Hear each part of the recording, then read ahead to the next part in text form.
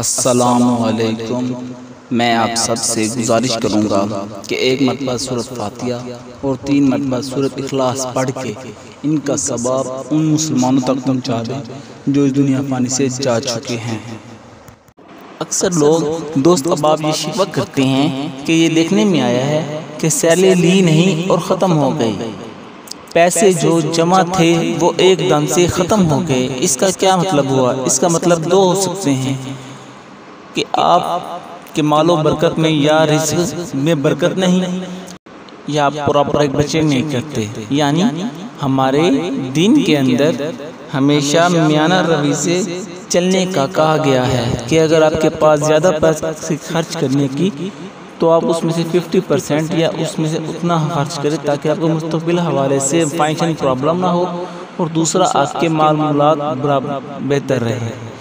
یہ میں آپ کو جو بتا رہا ہوں یہ 27ویں روزے کا خاص عمل یہ ہے۔ آپ نے کرنا کیا ہے کہ آپ نے روزے کی برکت کے لیے نماز کی پابندی کیجیے اور اس کے حلال کمانے کو ترجیح دیں، اور دوسرے نمبر پر آپ نے کرنا کیا ہے کہ 27ویں رمضان کو آپ نے 27ویں روزے کو آپ نے 7 دانے لینے ہیں، اور اس 7 دانوں پر الگ الگ آپ نے ایک دانے پر اول اور آخر درود پاک پڑھ لینا ہے 1 مرتبہ، اور درمیان میں 33 مرتبہ ہر دانے پر اللہ مبارک کا نام لینا ہے یا راضی کو، اس کو پڑھنا ہے۔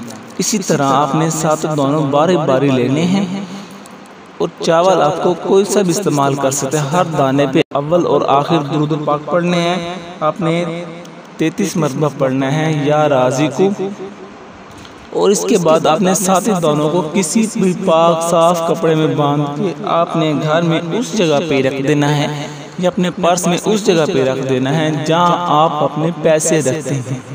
تو جب بھی مہینے کی سیلری ملے یا کوئی بزنس کرتے ہیں تو آپ شام کو یا رات کو مہینے بعد جب بھی آپ کو سرکل ہے، آپ کا روٹین ہے، وہ آپ پیسے اس طرح پیسے رکھتے ہیں، تجوری میں رکھتے ہیں، تو آپ اس پیسے کو بسم اللہ الرحمن الرحیم پڑھ کے رکھیں، اور جب پیسے نکالیں تو آپ بھی اس وقت بسم اللہ الرحمن الرحیم پڑھیں۔ انشاءاللہ اللہ پاک آپ کے مال اور دولت میں برکت ہوگی، اور آپ کے پیسے میں محتاجی ہے، جو دولت کی کمی ہے وہ ختم نہیں ہوگی۔ دوسرا، آپ اپنے پیسے کو اتنی طرح سے برکت ہو جائے گی کہ آپ کا 100 روپے جو ہے وہ 1000 یا لاکھ کا مقابلہ کرے گا۔ آپ اس عمل کو آپ نے 27 رمضان کو یہ عمل خود بھی کرنا ہے اور دوسروں کو بھی ساتھ شیئر کرنا ہے۔ اگر میری ویڈیو آپ کو پسند آئی ہے تو لائک کریں، شیئر کریں، اسلام کو پھیلانے میں ہمارا ساتھ دیں۔ جزاک اللہ۔